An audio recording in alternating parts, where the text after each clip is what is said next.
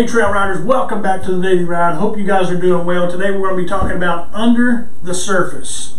Our scriptures that get us through the Bible in a year are Joel 1:1 through chapter 2 verse 32, Psalm 142 1 through 7, Proverbs 30 verses 18 through 20, and Revelation 6 1 through 17. Today's focal scripture is going to come from Joel chapter 2 verse 28. We're going to be talking about under the surface. And Joel here says, I will pour out my spirit on all of humanity. What are some evidences of the spirit-filled life? How do we know that we are fully indwelt by the divine paraclete? I'm not going to begin where you might expect, even in the area of spiritual gifts, but in the realm, I believe, of equally important yet seldom mentioned.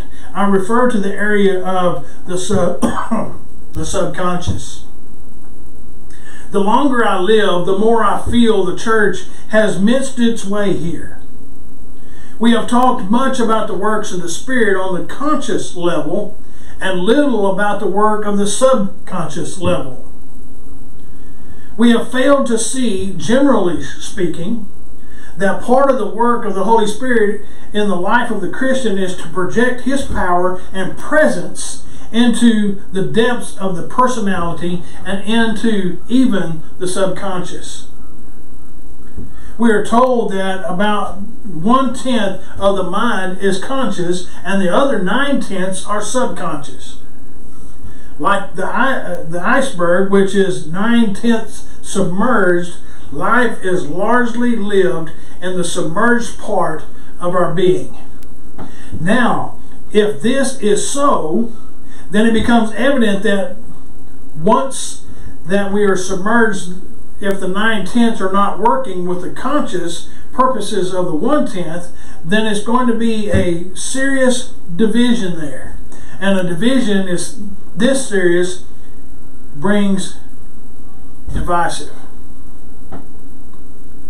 Whatever controls the 9/10 greatly influences the 1/10. The Holy Spirit wants to project Himself into that submerged part of our being in order to harness those untamed forces that make us and make them work for us and not against us. Then the subconscious is no longer an enemy, but a friend. Let's go to the Lord in prayer.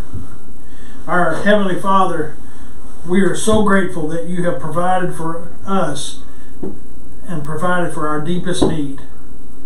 The need for unifying and controlling the depths within me. My heart tingles at the thought that I can be unified on the inside. Thank You, Father. And it's in Jesus' name we pray. Amen.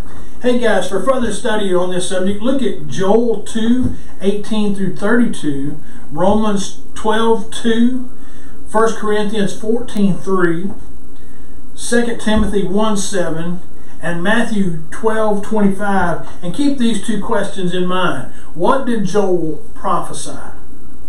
And what is the difference between dreams and visions? God bless you guys. I hope you'll continue to follow me here on the Daily Ride and hope to see you on the next trail ride.